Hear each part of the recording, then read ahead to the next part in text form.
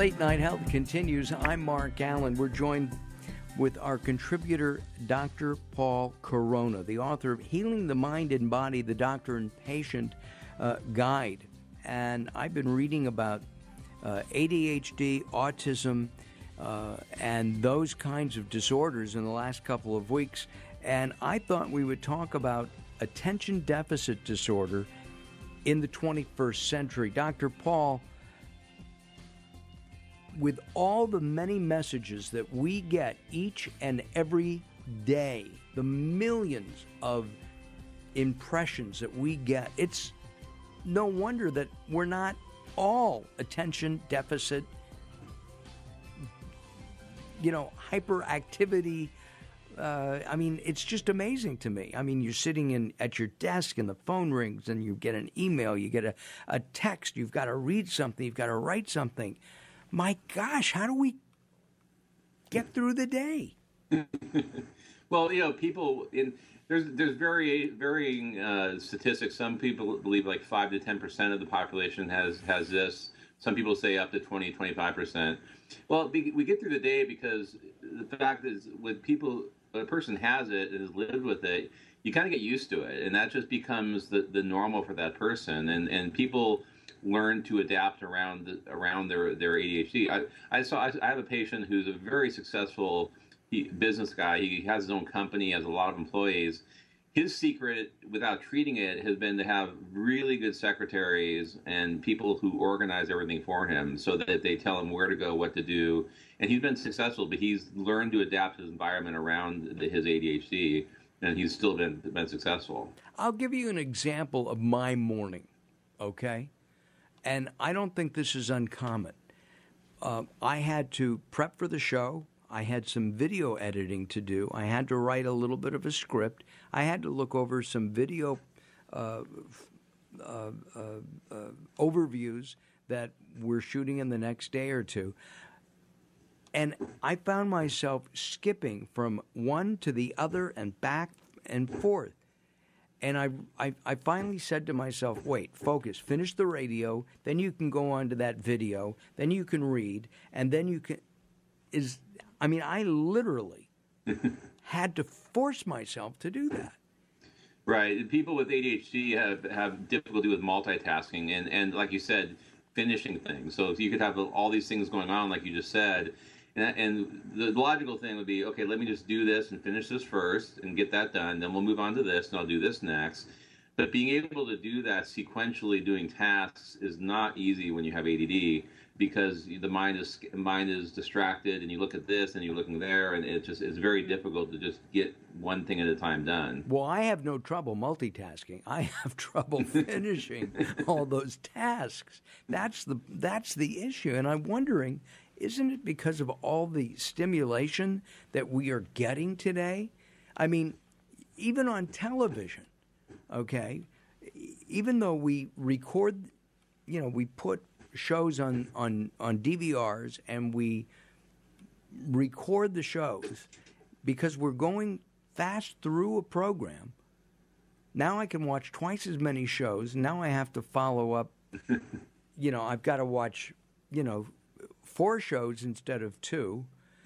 What did we start? Oh, we started. What was the show from the 90s? It was Twin Peaks. We watched the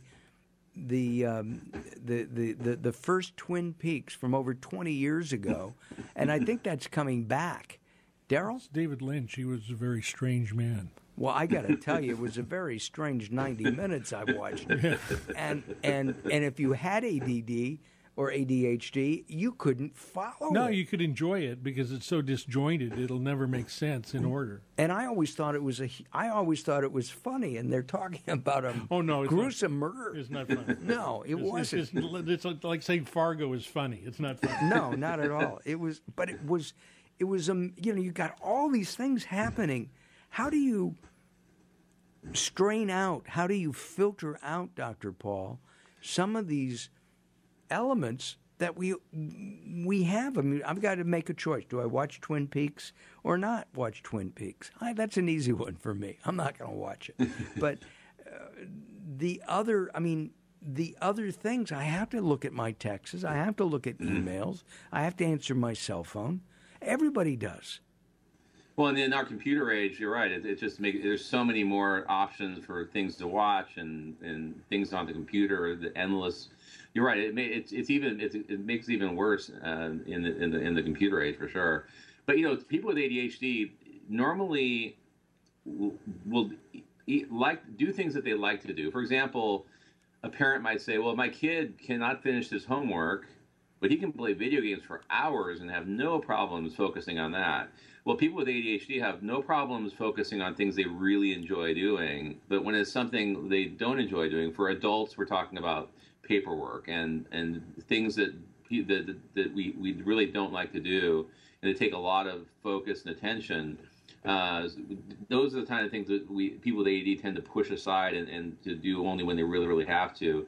But when there's things that you really enjoy doing, the focus isn't a problem. I'm looking back at my life. I was not the world's greatest student, except in some radio and TV classes, and that was in college. And and I didn't do so well in those. That's what you were going to say, Daryl? No, I signed up for 12 units at Cerritos College and hung out at the radio station, incomplete and everything else. That's it. Yep. I did the same thing. And Mike did the same thing. So Mike is our engineer here at LA Radio Studio, and we're so bombarded, and at the same time, there's only so many hours in a day. I mean, I got to take a couple hours to sleep. I've got to eat. Those are basic things. But with my waking hours, how do we organize our lives to filter out a lot of the crap, Doctor? Well, this is where medical treatment comes in, because if someone is able with ADD, now again, you don't have to treat everyone with ADD. Some people choose not to be treated, and some people say, I get by fine without.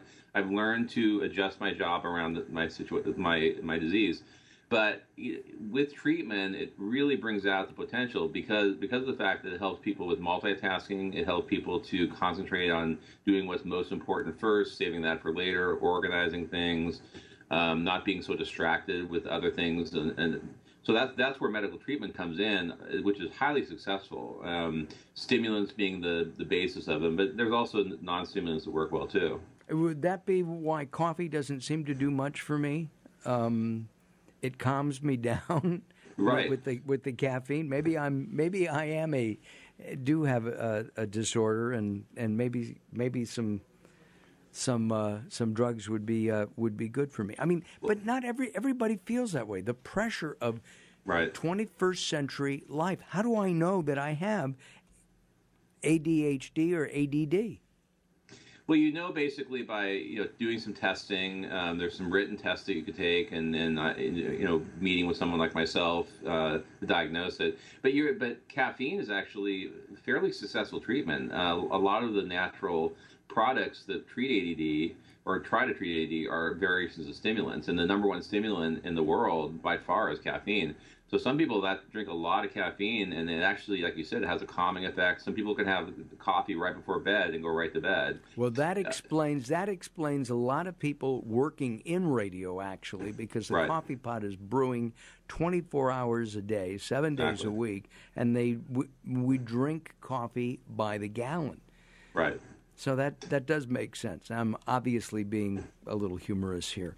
Is ADHD a serious problem for an adult as well as a child? It's serious, not as serious as in fatal, or as serious as in like with severe depression where there's people are suicidal. It's not serious in that way. It's serious in the sense that, like I said before, is that the person's true underlying potential is not being expressed because of the disorder. This is why treatment can help, because it can allow that person to be able to achieve what even by hard work and perseverance, medication still can help that person ease that and make it a lot easier. And it's not a crutch. I mean, people think that that's a cop-out or it's a crutch, or that if you take a pill that you're cheating somehow. When I've had many patients I treat for this, and believe me, they'll tell you that this has really helped change their lives for the better. And again, we spoke about it last week. What about the controversy of using drugs as a first line of defense rather than as a second or third line of defense to cure, to alleviate the symptoms of ADHD or ADD?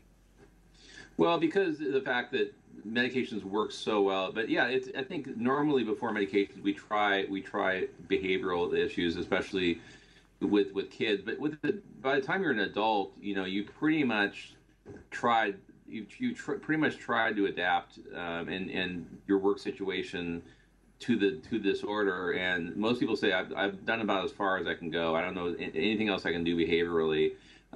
This is why medications are so successful, because again they address the chemical aspect of it. There's a chemical neurological basis of this disorder, and it has to do with the chemicals not connecting properly throughout the system. It's not the fault of the person. Not the fault of the person, and the key is genetics. If you got to look at your parents and grandparents and siblings, it runs in families, and it often wasn't diagnosed in previous generations before we had medications. But people can see patterns in their families. Oh, with my mom or my dad, definitely I think he or she had it. It's more common in men than women, but the basis is the genetics, and so that's not the person's fault who has it. And the person, like I said, doesn't have to treat it, but treatment of it, boy, it sure does make a difference. It makes life easier. If you want to find out more, by the way, you can always go to drpaulcoronamd.com, drpaulcoronamd.com. He blogs all the time. He writes all kinds of articles, and there's a wealth of material there. And, of course, his books are available as well, Healing the Mind and Body, 1, 2, and 3. It's a trilogy, and I think every healthcare provider should have this, as well as families who have children, so that you can take a look at options that may or may not be available to you. I'm Mark Alyn. This is Late Night Health.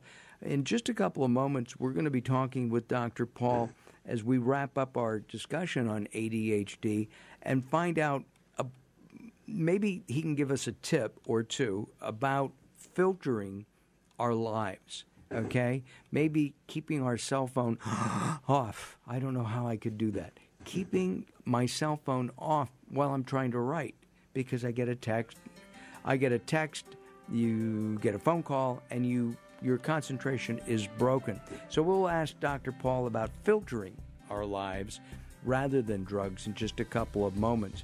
I'm Mark Alyn. During hour 2 of Late Night Health, we're going to spend some time with Dr. Chad Price, Medical Director of the Institute for Better Bone Health, and we'll find out more about bone health and nutrition here as Late Night Health continues. And if you don't get Late Night Health Hour 2, you can always go to latenighthealth.com. Please like us on Facebook.com/Late Night Health. More coming up. Don't go away.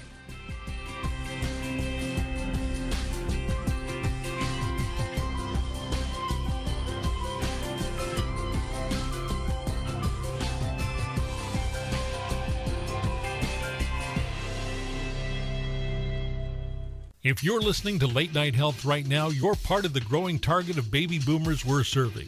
Hi, I'm Daryl Wayne, producer of Late Night Health, inviting you to join the Late Night Health family. If you have any business targeting the growing boom